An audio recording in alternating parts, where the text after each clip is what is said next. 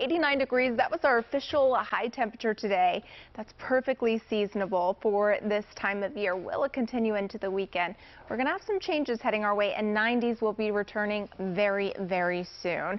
Let me show you a look at where things stand right now. We are checking in with temperatures in the 60s and 70s.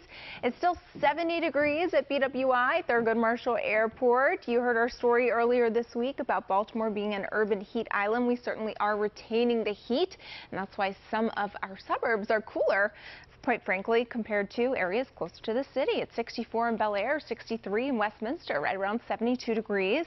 Currently in Hagerstown, but it's still very comfortable out there. We just worship dew points that are in the 50s. We love that, and that just made it very comfortable out there today as well. In fact, we were actually seeing dew points in the 40s earlier this afternoon, but those are going to be creeping up as we head throughout the weekend, especially by Sunday.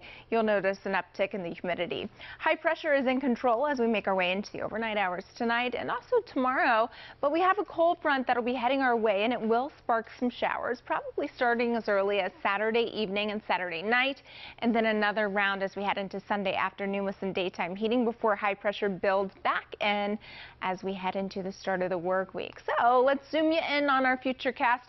A little bit of a cloud deck to start the morning out tomorrow. Here we are at 6 a.m. We fast forward in time. Quiet day, a mixture of sun and clouds, but by the evening and overnight, we'll have the risk for some spotty showers moving through. Quiet start to Sunday morning. Then we make our way into Sunday afternoon. We'll have to monitor some pop-up showers and storms that could arrive with that cold front as it swings through. I'll be on shift. I will be tracking everything for you.